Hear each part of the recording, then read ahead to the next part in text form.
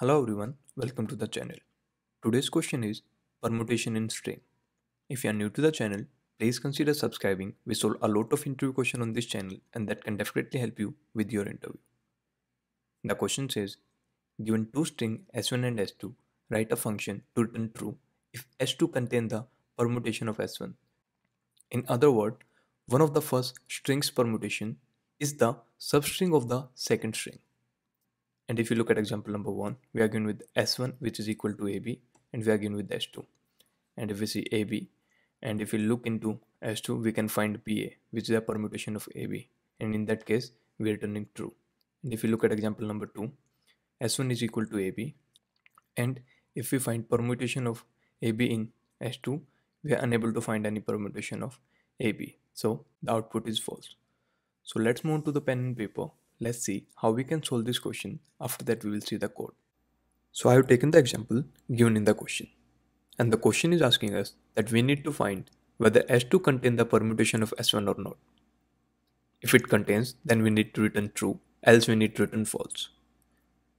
And this question is very similar to the question we have done before on this channel. You can find the link in the description below.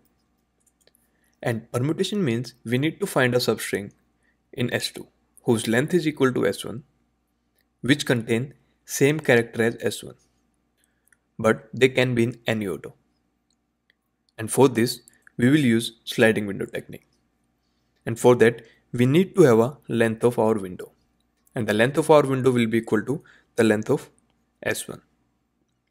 For that, we will gonna use counter, or you can say a dictionary, to store the character and their frequency. So if I talk about, I will make two counters, which is S1 counter and one will be our window counter. In S1 counter, I will store A with frequency 1 and I will store B with frequency 1.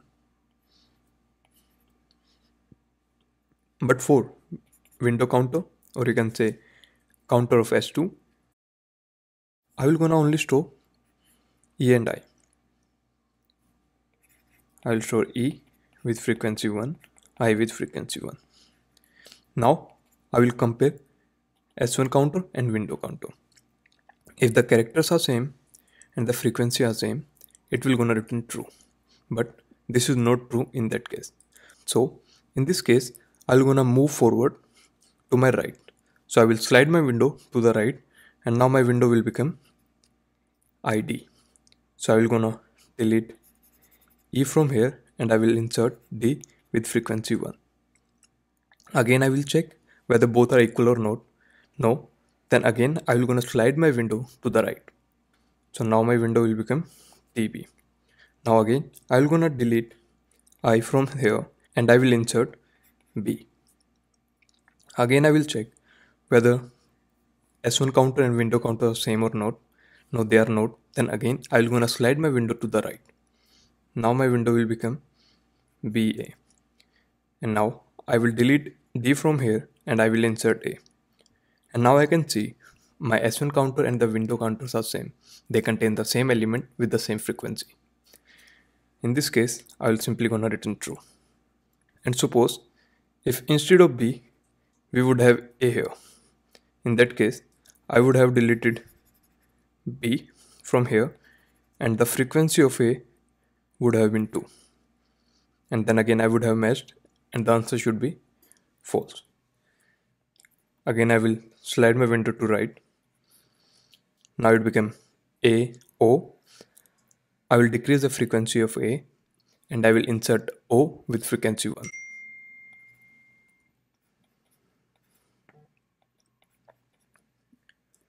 And I will keep doing that. So this is the way we can solve this question. So let's move on to the coding part. Let's see what is the code for this problem. So let's see the code.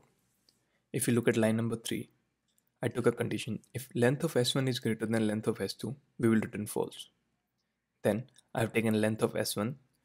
I have taken two counter, which is counter for S1 and the second is the counter for window.